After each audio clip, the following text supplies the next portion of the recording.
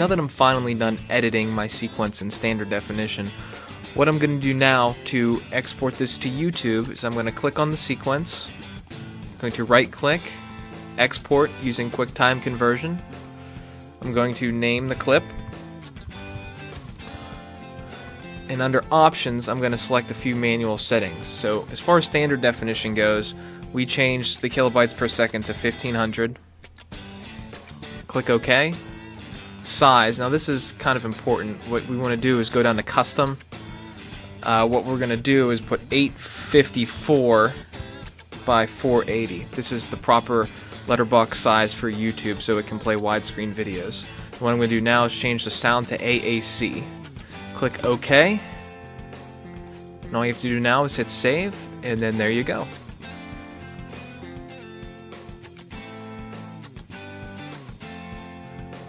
Right now I'm going to show you the best settings to actually upload your video to YouTube.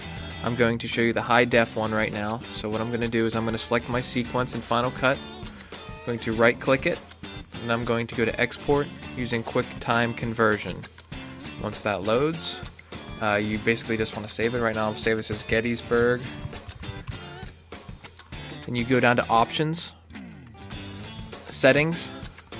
Since this is HD, I can actually upload this to YouTube in HD, so I'm going to manually select my settings for that. First thing I want to do is change the data rate. Right now I'm going to put in 3000 kilobytes a second. Click OK. Next thing I want to do is size. Now YouTube's actually had some problems playing back in HD, so what I'm going to do is I'm going to actually choose the 720 setting in HD for QuickTime. Since I shot in 24, I want to de-interlace source video. Click OK. As far as sound goes, I'm going to change this to AAC. Click OK. And all I have to do now is click OK again, and I can actually save this, and QuickTime will actually convert this for me.